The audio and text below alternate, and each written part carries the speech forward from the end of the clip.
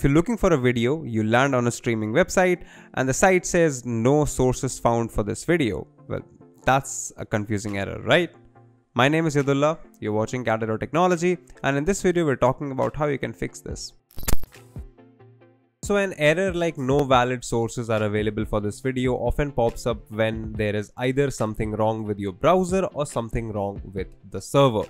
Now, depending on which video provider you're watching your video from, there is practically nothing you can do about the server situation, but we can try and diagnose the issue within our browser. So the first thing that we have to do in cases like this is to, of course, fire up the browser and try and clear out all of our data from it. Ideally, you would also restart your browser before that. So I guess that would be step number one. It would be to just go ahead and restart the browser. So if you have an instance open, close it. Now head over to your start menu icon, right click it, and then go to Task Manager.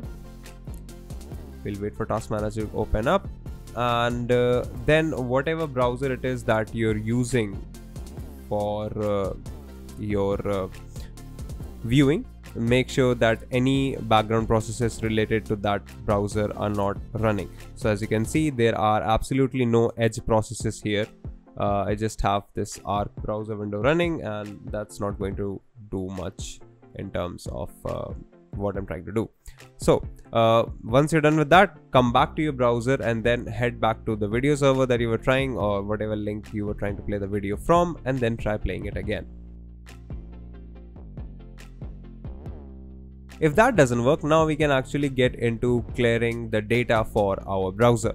So this is a very simple thing to do. All you have to do is head over to these three dots, scroll down to settings, let the settings load, and also depending on which browser you're doing this on, the settings will change slightly, the location of the settings, but mostly you can follow this procedure of steps and you'll be good to go. So what we're going to do is we're going to click on Privacy, Search and Services, and in here you will see this Delete Browsing Data section. Now just click on this Clear Browsing Data Now button. Make sure that you've selected all time. You can leave the browsing history and download history unchecked, but cookies and cached images and files have to go, unfortunately. So select what you want, select the time range. I would recommend going for all time, and then just click on clear. Now give your browser some time, it will delete all of this data, and now when you load up whatever site that you're trying to watch your video from, it should fetch everything as it was the first time, hopefully replacing any corrupt files that were causing this issue. Now another issue that can cause this problem is of extensions. So a lot of the times faulty extensions can get in the way of websites doing things. To fix that, if you're on Edge, just click these three dots again, head over to the extensions menu, and or you can just open up this menu right here, click it again, click on Manage Extensions, or you can just go ahead and type in this Edge:// or Chrome, or whatever Chromium browser you're using, and now this will give you a list of all extensions installed and active on your browser. Disable all of these extensions by just toggling these sliders, and then turn them on one by one until you find the extension that's causing the problem, and then hopefully not use that extension, or you can find a way around it, because that extension is causing problems with the website that you're trying to watch the video on, and that's why you can't access it and you're getting this error. Moving on, if this is a browser issue, there is also a good chance that the developer of the browser has just released an update.